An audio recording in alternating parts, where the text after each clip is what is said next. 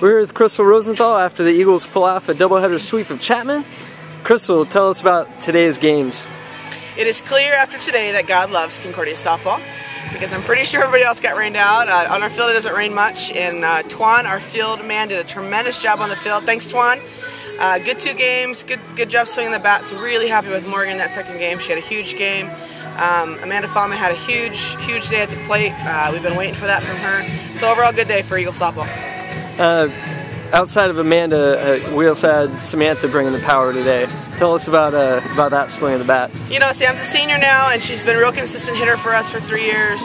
Going into her 4th year, her goal all fall has been to hit a home run. She hit 1 at practice, and we had her run it out just in case that was the only one we'd see. So today we were really proud of Samantha Perez's first home run. We don't ever give out game balls, but today we made an exception for Sam. We're hoping for some more, but hey, if that's the one she got, that was a good one. Paige in the first game pitched around some trouble. What do you think that's going to do for her later on in the season? You know, Paige is a young kid and on a staff of some older kids, and she works so hard every day that for me to trust her to get us out of there, I'm confident because she's worked to earn that from me. And once she figures out how to command her pitches, she's young, graduated young out of high school, so we're really hoping for big things from her in the future. All right, Coach, thanks, and we'll see you again tomorrow. Thanks.